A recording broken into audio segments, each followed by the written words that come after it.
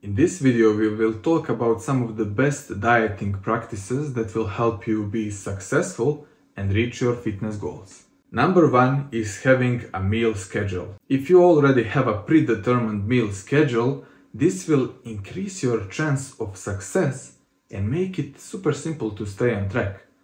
After a while, you'll just get used to it and you won't even have to think about it. It just becomes your habit and your diet becomes the part of your lifestyle. You will roughly know at what time you're gonna have a meal. You'll figure out when you need bigger and when smaller portions. That being said, you definitely want to have at least 3 protein meals during the day. That's the minimum if you want to have good results. Ideally, you will have 5. That will give you the maximum results. And if it's hard for you to have that many protein meals, you can have protein shakes, protein bars, or other types of snacks in between, just to help you reach your daily protein goals. Regarding the timing, you will spread these protein meals every 3 to 4 hours. So you can also have other snacks in between, like fruit or something. Just make sure that every 3 to 4 hours you get your protein.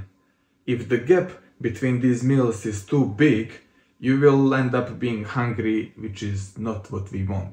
Number 2, eat similar meals day to day. Your meals don't have to be identical each and every day, but when you do figure out what works for you and you enjoy it, then just keep smashing it. There's no reason to go for more diversity if you're getting good results.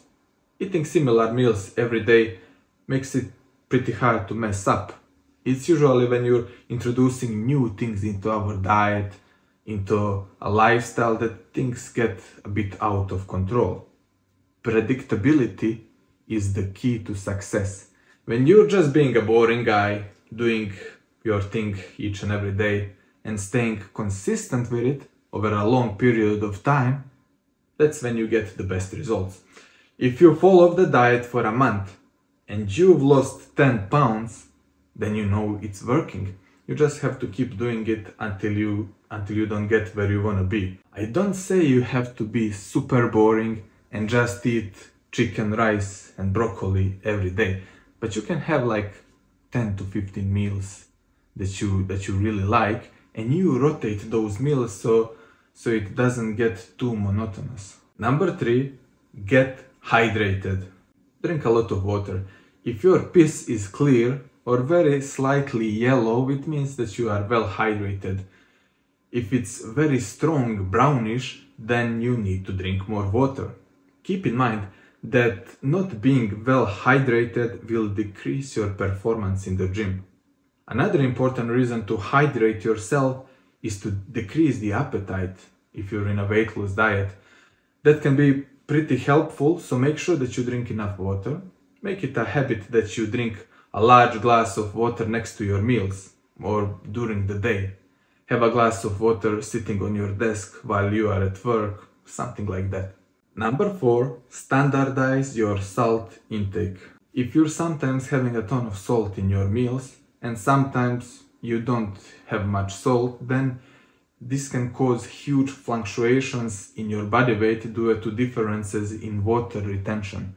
So if you ingest a lot of sodium, you will be extra thirsty and you'll have to drink a ton of water. That's gonna get you more bloated, and when you step on the scale, then don't be surprised that you have gained extra 2 or 3 pounds over the night. Same goes if you don't ingest much sodium the next day, for example. You will be pissing all the water away, which will cause you to lose all that extra water weight, and the numbers on the scale will be dropping like crazy. So keep that in mind, because it can be very difficult to track your progress if that's constantly happening. So we will be comparing our medial weight on the weekly basis to reduce the error, but still it's important that you know that these details can affect your weight. So don't start freaking out if you see such fluctuations in your body weight. Anyways, by making sure that your salt intake is approximately the same from day to day, and that you're drinking approximately the same amount of water, that's gonna make it much easier to ensure that you're on the right track. So these were the 4 general tips I wanted to give you.